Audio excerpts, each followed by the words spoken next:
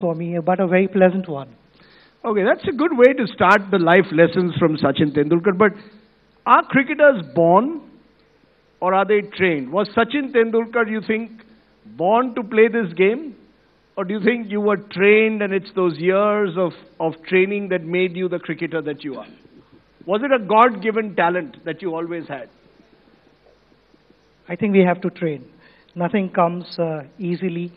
And I remember when I was maybe 6-year-old, 5, 6-year-old, holding a cricket bat and swinging the bat and without thinking much about the technique. It was all about enjoyment. But then a serious chapter started in my life at the age of 11. My brother took me to Acharikar sir, and that beautiful journey of playing cricket for India started there. I had to work hard.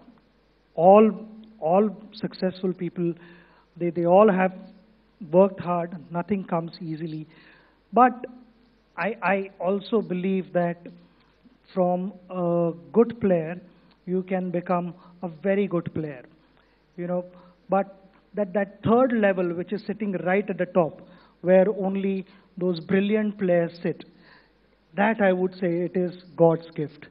But from a good player, you can work hard, spend those thousands and thousands of hours on the field or working on your game, on the way you approach the game, the way you think, the way you plan, all those kind of things. You can plan and you can execute them, but you can become a very good player.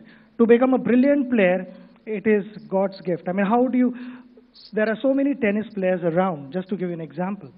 Now, how many play like Roger Federer? There are not many. I mean, Roger Federer is something really, really special. And is he your favorite sportsman outside cricket? Without any doubt. I think I'm a big tennis fan. And when it comes to cricket, I might as well give my example. If I feel for 4 hours, I'll never feel like Jonty Rhodes.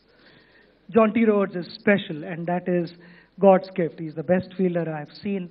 And, he would put doubts in your mind. Even if there was an easy single and you saw Jonty's face, you would say, no, I better run hard because you never know. And that fear he was able to put in your mind.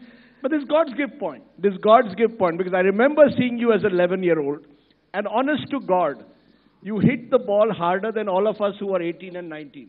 I remember you coming with your brother to the ground, and we said, this kid seems to hit the ball harder than us. Now, someone up there had decided, we all trained. We couldn't hit the ball outside the square. And I feel with those brilliant players, probably you are always step ahead of the opposition when people said that, you get more time to bat, or Roger Federer plays those amazing shots.